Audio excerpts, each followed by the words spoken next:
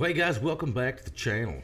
Well, I'm cooking ribs today. If you've never seen one of my rib cooking videos, I'll put a link below. But this is not about ribs. This is about what I'm going to do with the charcoal after these ribs are finished on this grill, and it's almost time. My 10-inch Dutch oven, and why in the world do I have canning rings in the bottom? Well, I'm going to make a cobbler, and these rings are going to keep the cobbler off the bottom of this Dutch oven so I will not burn it. There it is, ready to go. Now let me show you what the ingredients are. Pretty simple, straightforward, guys. 3 ingredients, that's it. Got a pie filling. I'm using cherries. You can use peach or whatever. Just make sure it's something that's got the juice, because it will not work if it doesn't have this juice, guys. It's got to be something juice or juicy. Now don't make the mistake I did last time. I bought Weight Watchers peach.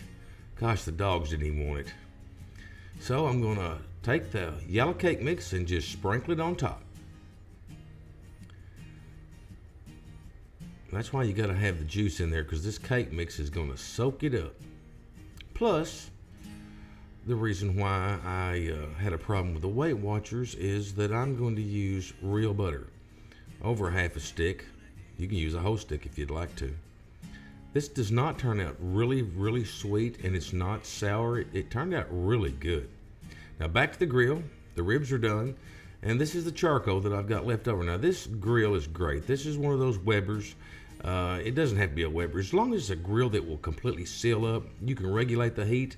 This charcoal has been burning now for over 2.5 hours. All right, set my Dutch oven in, get her hot, close up the lid, and then close up the lid on the top of the grill also. And shut it up and watch the little temperature gauge get up close to 350. Give it about 10 minutes. Get that Dutch oven good and hot. And then set in your cobbler. Now, one thing you got to do is rotate this thing about every 10 minutes. Now, on the last 15 minutes, I put charcoals on top, but look at 1 hour. Oh, this thing was good, guys. Thanks for watching so much.